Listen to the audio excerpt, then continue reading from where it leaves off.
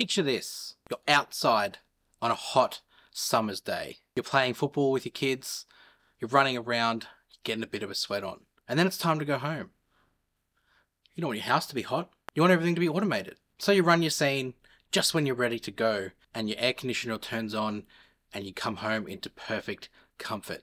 Today, we're going to take a look at how you can use your S23 Ultra and your Samsung device in general to automate your life both on the device and on your devices in the home. Let's go.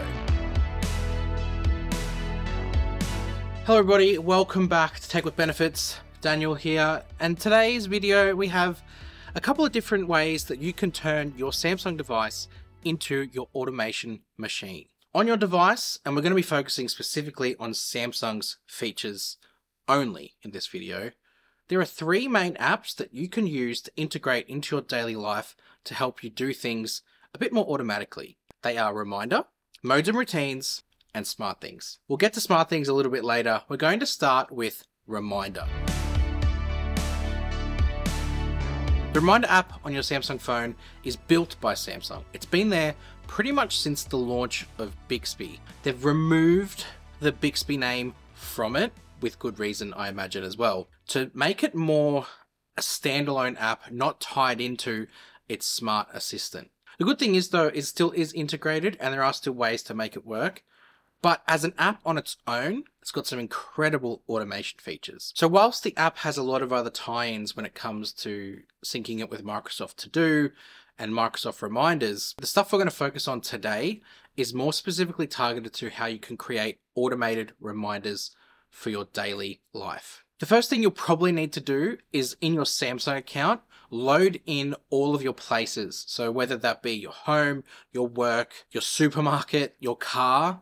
That way, the Reminders app links in with that, and then when you set reminders, it has those locations to refer to. But there's some ways that you can create your reminders. You can use Bixby. Depending on your country, it could be a really great way of using it. I'm in Australia, and Bixby Voice has not quite learned the Australian accent or lexicon. It is very much set up for the US English and UK English. I mostly will use my reminders by typing them in. However, you can do it. So for example, you can say, remind me to put the bins out when I get home.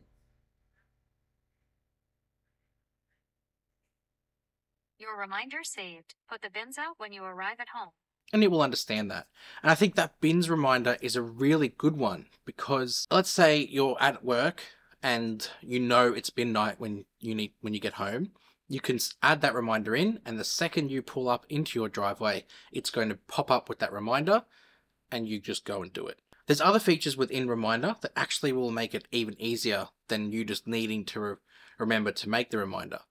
If you set the reminder up once, it will pop off every single week at the time you set it for. So again, the put the bins out one, if you know that every Tuesday night is bin night, you can add in the time, you can add in the day, and you can make it repeat every single week on that day at that time.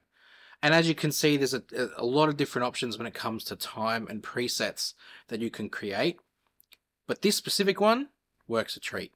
And because you can load in more than one place, you can add in other ones as well. Let's say you get a phone call to go pick up some milk while you're at work. On your way home, you might need to stop into your local supermarket to pick some milk up. You can then set that reminder. When I arrive at the supermarket, remind me to pick up milk.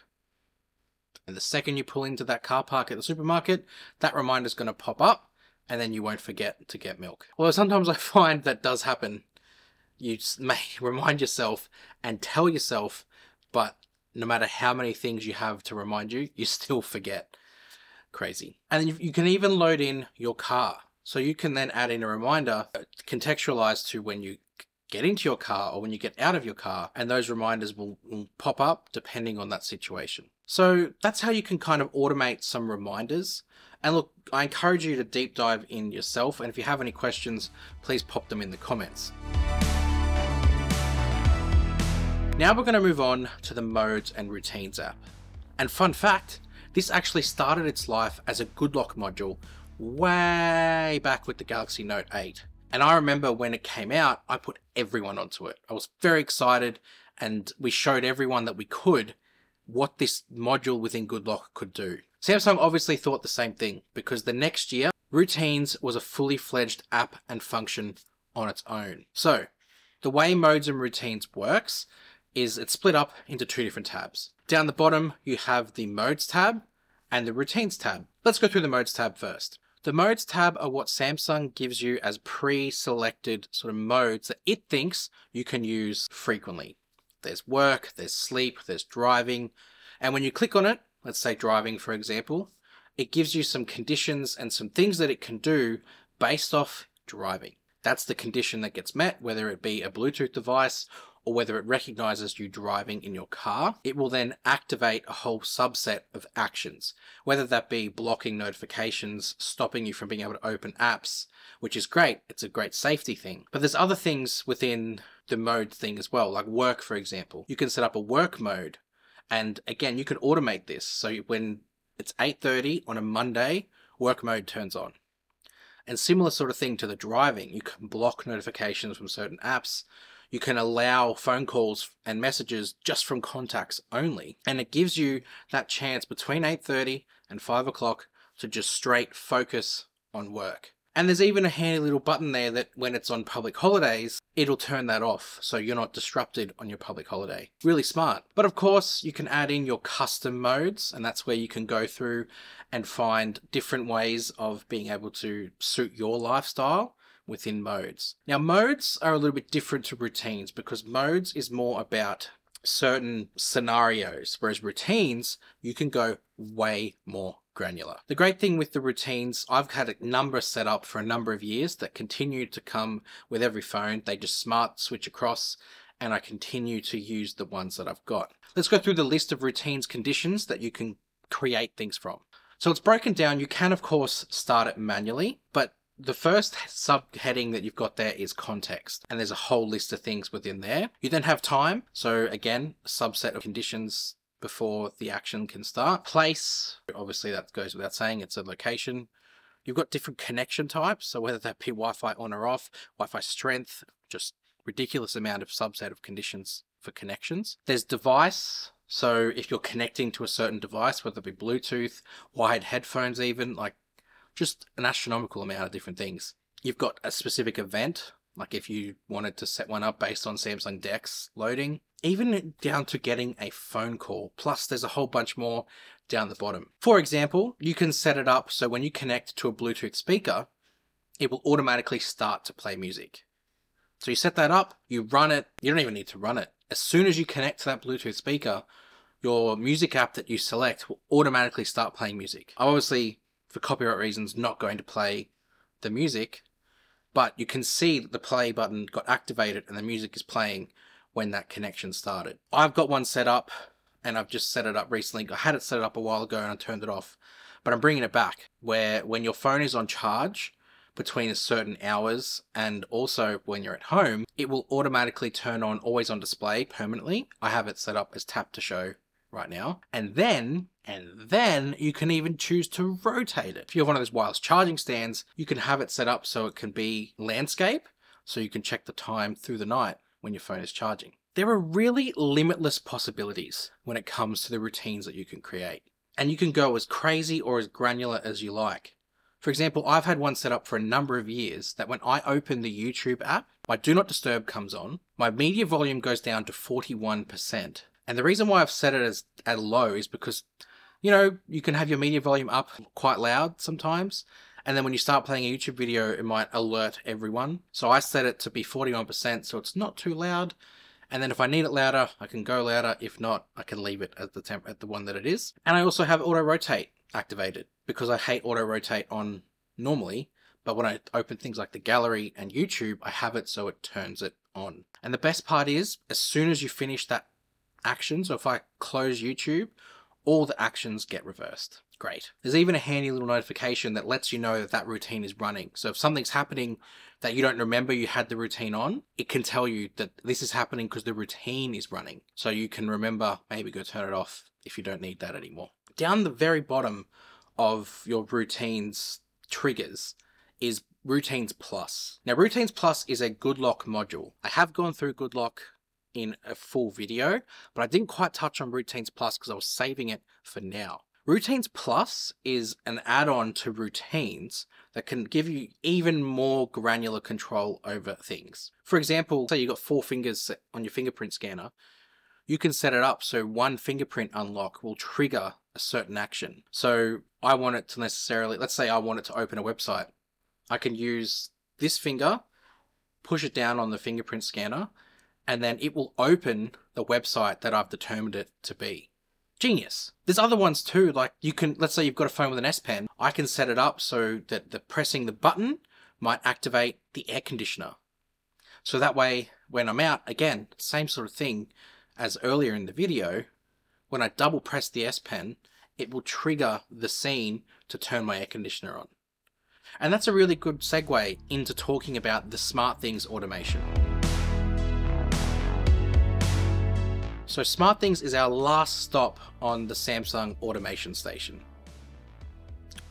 Dearie me. This extends automation from your device into your home. Myself personally, I have Samsung TVs, I have Samsung air conditioners that formulate part of my smart home experience. Now I could have more, but at the moment this is sort of what I have. I have 2 frame TVs and 2 Samsung air conditioners. But with these devices, I can create specific scenes and routines to automate certain functions of these devices. Scenes are kind of a bit more manual. So for example, that double press on my S Pen that I just spoke about, that will activate the air conditioner. That's based off a scene. So I can go into scenes and set up certain different things. So at the press of a button, it will activate that thing. The perfect example is setting up and turning on the air conditioner. Perfect. And scenes can also formulate a part of a routine, whether that be the Routines app or the SmartThings routine function. You can integrate a scene into that. But scenes I find are best created to be manually controlled, like with the press of the S Pen button or the Samsung Smart Tag that has a button. So you can press that button and that will also activate a scene for you. But the routines within SmartThings, which is separate to the routines from the Routines app, don't get me started, that creates certain conditions for things to be automated without needing to press anything. And there's a lot of different conditions that run in there, like things like being able to set what the temperature is outside, what the humidity level is, and then that will activate and turn on the air conditioner. What? Like, that is wild. It will also use the sensor on the air conditioner to be able to detect the room humidity and then also activate it. So like you can have within the air conditioner itself, there's example routines or recommended routines where if the sensor on the device detects a certain temperature level or a certain humidity level, it will activate the air conditioner at a specific, between a specific time period. So after 10 PM, for example, and then it will stay on for 7 hours while you're asleep and then turn back off. Like, that is just straight automation. You don't have to lift a finger after you've set that up. It will do all of that for you. But one that I really like within scenes, if you activate a certain device, it can activate another one. So I've now set up that at between the hours of 9 o'clock at night and 11 o'clock at night, when I turn on my bedroom TV, it is then going to also turn on my bedroom air conditioner. The reason I've done that is because we usually turn both on anyway. So rather than having to get the remote for both, I can just turn on the TV with the one remote and it will activate both devices. Proper automation. Now, whilst that is what I do, there's a whole host of other things that you can integrate into your SmartThings automations. Whether that be turning on your front entry light as you come in through the door. If you have a smart light, that will then activate your air conditioner if you wish it to be. If you have your washing machine that you've got within SmartThings, if you leave the house and it knows that, it can potentially activate the drying cycle. Or you can have your TV part of your automation when it comes to your bedtime routine, where after between the certain hours, if your TV's still on and you're definitely asleep, it'll activate and turn off your TV. So many things within this automations tab within SmartThings that if you have the right devices around you, it will create effortless home automation. These are Samsung's first-party automation features. I'm not going to touch on today Google's system or Alexa or whatever other automation systems are out there. What Samsung has on its device will serve you greatly. Bixby also ties in nicely to Samsung's automation features, but I'm going to leave that for another video. If you want to see Bixby, let me know in the comments below, and I'll try and do a video on everything that Bixby can do. But that's it for this week. Hopefully you've managed to get something out of it. If you haven't and you think there's something more that I can cover with it, again, drop me a line in the comments. But obviously, like and subscribe. I really appreciate if you would subscribe, because we can hang out more. You know how it is. But between now and my next video, you can come hang out with me on Twitter and Instagram. And other than that, I'll see you in the next video. Yo!